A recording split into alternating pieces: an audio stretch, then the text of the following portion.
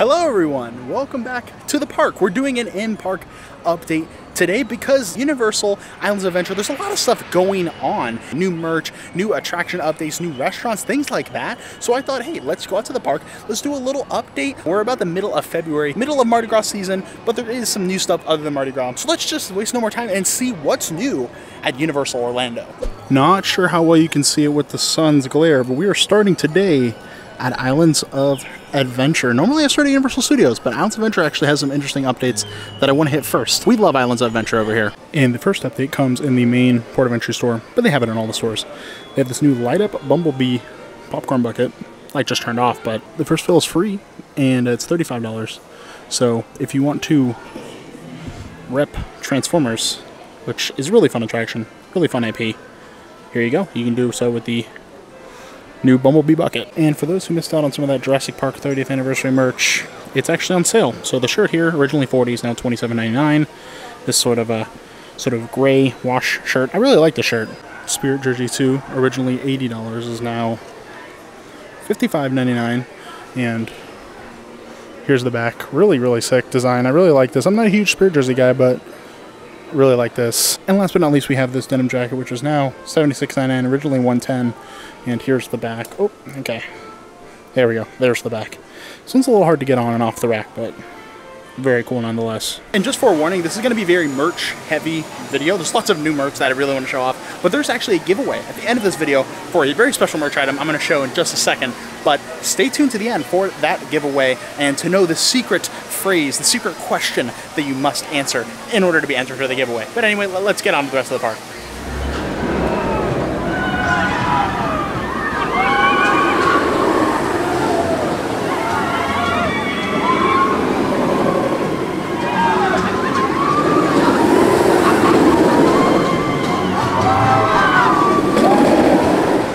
So the biggest update in Marvel Superhero Island seems to be that everything is walled off. There are walls lining the streets.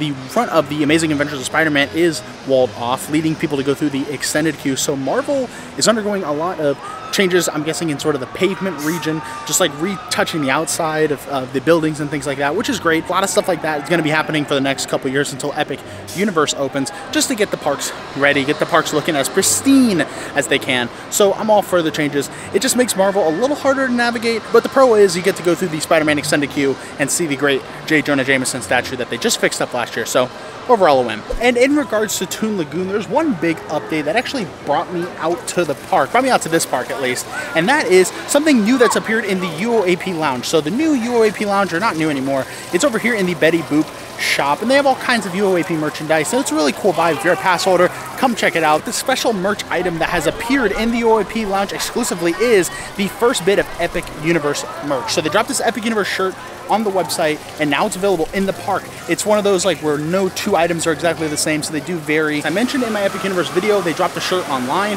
This, I'm guessing, is the same shirt that they're dropping in the theme park. So again, if you're a pass holder, you can come out here and get it. Don't miss it, because it does like close at 4, so that's why I wanted to come over here quick, get this part of the video done. Right now, you might be able to hear some of the construction, but Popeyes is down for its yearly scheduled maintenance. All three of the water rides go down early on in the year, and now it is time for Popeye to be closed, so you know, gotta have that maintenance.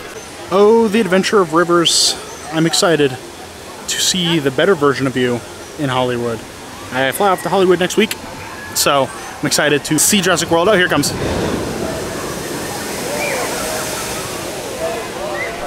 Oh, I got a little bit of wet on the camera. But yes, I'm excited to see Jurassic World the ride and all the Jurassic World things they have over in Hollywood next week.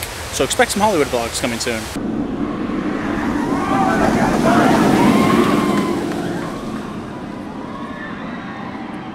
Okay, and our next update brings us to yet another gift shop, but this is the All Hallows Eve Boutique, the spooky store at Islands of Adventure, and they just got a Mardi Gras overlay. Just wanted to show you inside, show you some of the decor and some of the Mardi Gras merchandise, because I didn't really talk about that much, so let's pop inside. I love these sort of stained glass decorations that have this this little voodoo doll at the bottom. How cute. They always do really cool stained glass for this store, the doors at the entrance. This hoodie I love. Love that it's purple, very simple front, and then the back has this incredible graphic that they have on like signs. They have it on, they have like a picture frame, other shirts, lots of merch with this new Baron character on it, which I absolutely love. And if you want to get a little more colorful, repping Baron Tauntaun, that's his name, officially, we have this tie-dye shirt. This is $37. And all around this front section, they have these graphics with the Baron on it in different styles. So it's like tarot cards, kind of continuing the tarot vibe from Halloween Horror Nights. We have the Fool here. We have a more traditional Baron look with the Moon. Tucked away back here, this guy looks like the Grim Reaper, so I'm guessing this is Death. And here we have what looks to be the King. And they have a plushie of this little gator mascot. This is like the King Gator from the parade, but I feel like they're trying to come for Earl's spot, or Little Boo's spot, depending on who you're talking to. But yeah, little plushie here. $25. And speaking of the gator, they have a whole little collection. They have a t-shirt. This one here is $30 with the gator image here. Hats, pins, and if you remember from Halloween Horror Nights, they had a flannel. Now they have a Mardi Gras flannel. This is $75 and has this awesome graphic on the back. I love this. I love they're leaning more into this. This is like unique merch, if I could put it back. Unique merch. More of this, please. And here you can see no more Oddfellow. Instead, we just have the hearse. It's been in a few stores in the past with some skulls and candles and herbs and all kinds of things. Meant to be sort of an abandoned bayou hearse. So, really cool style here. And something really sad to me is that they removed, I should say, all of the Moldomatic machines. So all the machines are gone and nowhere to be found in the parks. So here you would have maybe a Little Boo, a Black Cat, whatever, different spooky one. But here it is no more. And it seems like some of the Universal Monsters merch is also on sale. We have this really cool Frankenstein sort of a camp shirt, as it's described, on sale here for $48.99, which is, I mean, not bad when it comes to Universal prices. Stay focused. It was originally like $70, so this is quite a discount. And as far as Mardi Gras merch goes, the talk of the town is another popcorn bucket, the Gator bucket, that does light up, as you can see. Here's it without it being lit up, and this is also $30, so a little cheaper than the Bumblebee. And sort of like an original mascot. They have this guy on some other merch, but really cute, really big too. Like, it's a cool little collectible if you want to not put popcorn in it, which I don't really put popcorn in the popcorn buckets. I just like them for display. As you might be able to tell, there's some really cool like runes up here. Give me very big, like, Dr. Oddfellow feels. And back here, we have no more Madame Bazile. We have instead like a pirate table with these projected runes on the table, which absolutely awesome. Really looks like it's like facing the ocean. Really great detail. Not like a whole lot in terms of like figure, like obviously there's no figures, but lots and lots of great detail nonetheless.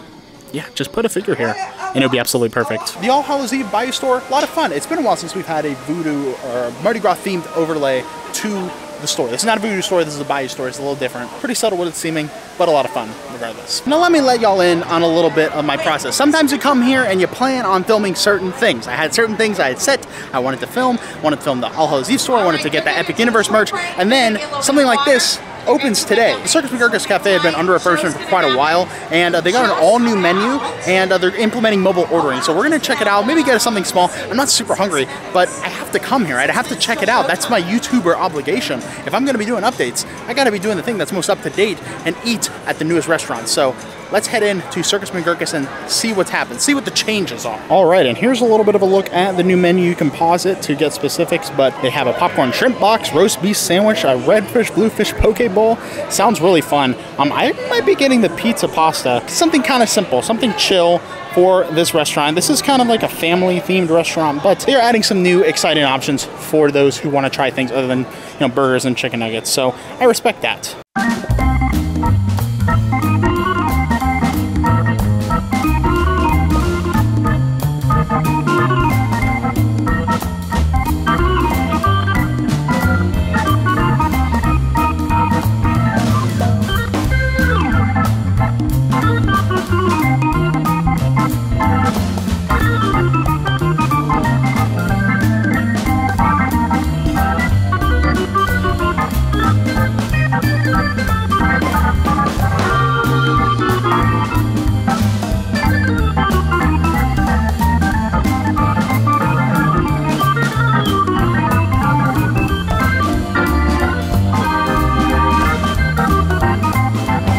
Okay, so we just sat down, and this is all mobile order now. So they used to have like a walk-up counter where you can just kind of go pick it up, but now it's all mobile order, so you can go here or to the mobile pickup. So they have a mobile pickup window outside. But yeah, if you're eating inside, you can get a look at the menu here with actual images, which I appreciate. I love when Universal does, except for that one. I love when Universal adds images. Excited to see how this food is. It looks really, really good. Let me just say the presentation here is off the chain. I love how they like shaded it to look like green eggs and ham from the book. That looks awesome. And then, of course, this just looks fantastic. It's got meatballs. I love the meatballs at Louis, so hopefully it's the same.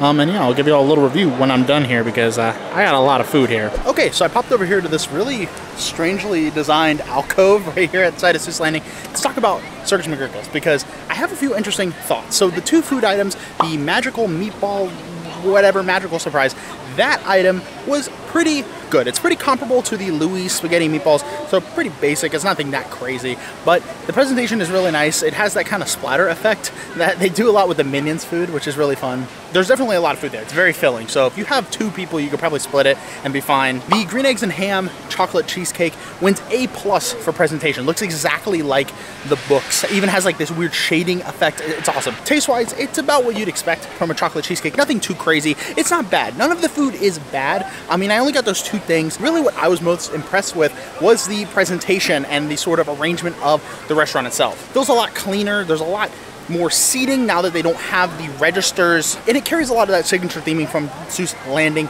without doing anything too crazy. So overall, it's a plus. Excited to see more places like this in the parks, and yeah, I will be going back to Circus McGurkus to get some new and exciting food over here at Islands, which desperately needed some great quick service options. And as we take one look out into the lagoon, we say farewell to Iowa for the day. Beautiful park. I'm gonna start using this alcove for filming because it's really nice, really quiet, and gives you a great view of the entire park. As we travel through time and space to get to Universal Studios Florida, I want to say if you're enjoying the video thus far, please do me a favor and leave a like and subscribe to the channel. It would be truly appreciated and will allow me to do more videos like this one. Thanks, and let's get back to the video. Okay, a little update here at Mel's. There actually is no update because this is still closed. This thing's been closed for literally almost a complete year over here at Mel's Drive-In. They had a show out here temporary, just ended this week. I have a lot of friends. Zombie Chris, notoriously #1 fan of the drive-in and dance show. But yeah, just waiting on the day when Mel's opens. We got Circus McGurkus. Come on, let's open up Mel's. This is one of my favorite places at Universal Studios Florida to eat, just because it's such a classic vibe. Coming over to the former Kid Zone area, we have a brand new sort of standee display for Kung Fu Panda 4. In theaters March 8th, we have Po, Shifu Tai Lung, who I'm excited is going to be back in this movie, and then a few of the other little characters here. Really cool they're promoting this. I really love the Kung Fu Panda series. I'm excited to see what representation it gets in the new Dreamworks land. And speaking of the new Dreamworks land, wahoo, look at all of this construction progress. We have foliage on Shrek's house, which has come along quite a ways since I last showed it in, I think, my Future of Universal video. And then if you look all the way down there, we have some new details on the roller coaster. We have this sort of spider web, the spider all the way back there, and then Shrek's outhouse in front of it, which I think just got dropped today, and some more like scaffolding for the play area. This thing is coming along. I would not be surprised if this thing opens by summer, like maybe late summer, like how Minions open, but summer nonetheless. Lots of big updates over here in Dreamworks, and I'm really excited for this to open. It's looking better and better the more we get to look at it. It's insane to me just how close this thing is to the entrance of ET. Here's the ET gift shop, by the way, and here is Dreamworks. So I wonder if they are ever going to reroute ET's entrance, because it would be kind of a pain in the butt to have to keep going in here, kind of blocking the amazing facade there. So I wonder if they're eventually going to move it, but this looks fantastic. And also, let's just take a minute to admire the scenery here. It's beautiful. It's golden hour, the sun is setting, the parade is going to begin in a little while from Mardi Gras. I just want to say, at this point, hope you're having a good day. Hope you're having a good night, morning, whenever you're watching this, whenever I upload this video. But nothing really beats this view. This is my favorite theme park. And I just love coming to this park. Horror Nights, not Horror Nights, Mardi Gras, holidays, regular park. Just, come on. Come on. Here's a $1 million question. If you could change The Simpsons, if you had the power to completely change this area, what would you do with it? Would you keep it Simpsons, change the ride?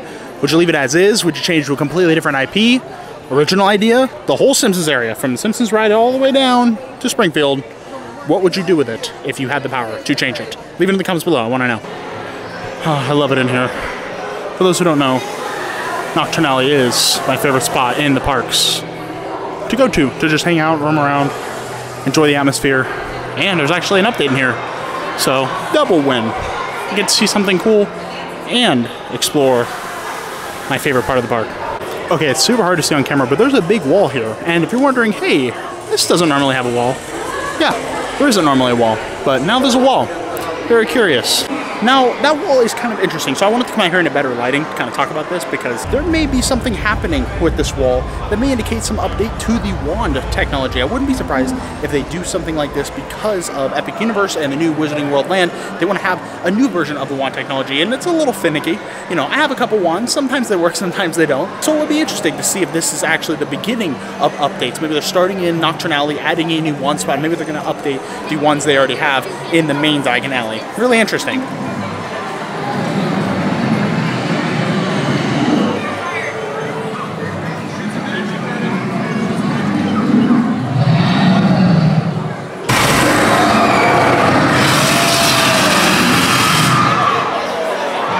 Everybody's getting ready for the parade. It's about an hour until the parade starts, but I'm gonna head into the final show of the horror makeup show, because I've never done that before, and I think that'll be a lot of fun. Have I ever told y'all how much I love this lobby? Like, it's made for me. Classic monsters, movie props. We have the original statue from the original Phantom of the Opera horror makeup show.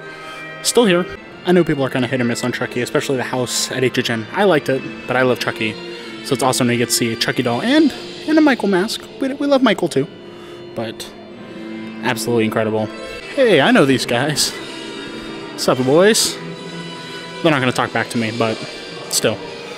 It's okay to say hello. Okay, thank you for staying till the end of the video. I had a really fun time exploring the new updates, things going on, trying Circus McGurkus again. It was a great time hanging out in the park. And to show my appreciation for 2,000 subscribers and to those who stayed till the end of the video, I'm gonna let you know about a special giveaway that I'm doing for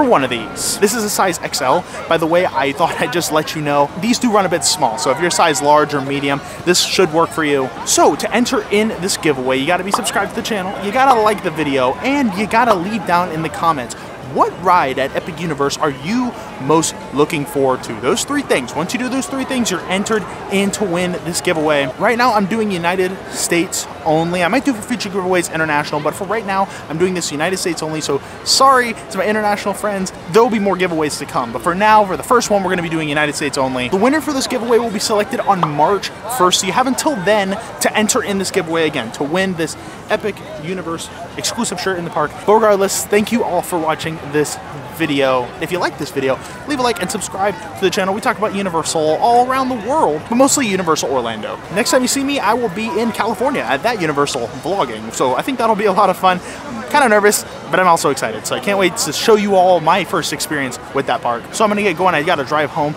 So again, thank you for watching this video, and I'll see you on the next one. Take care, everybody.